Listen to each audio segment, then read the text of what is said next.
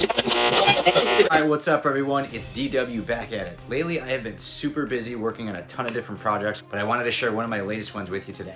You probably remember the original pumpkin bomb that I made courtesy of Big Fred's Custom. Well, in my latest project, I actually took the original file and modified it. Using Windows 3D Builder, I cropped out certain sections of the top of the pumpkin bomb to be able to print it in different colors, giving a whole new look to this pumpkin bomb.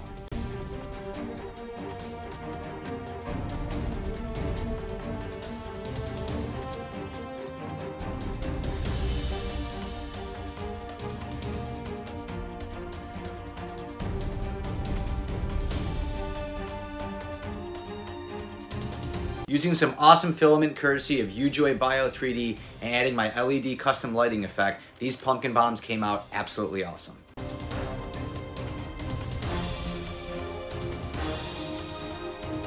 If you're curious how I did this, check the link in the description box as I already have a video up. But if you're looking to see how exactly I did it with this pumpkin bomb, make sure to click that subscribe button because I'm working on a video that you're not going to want to miss.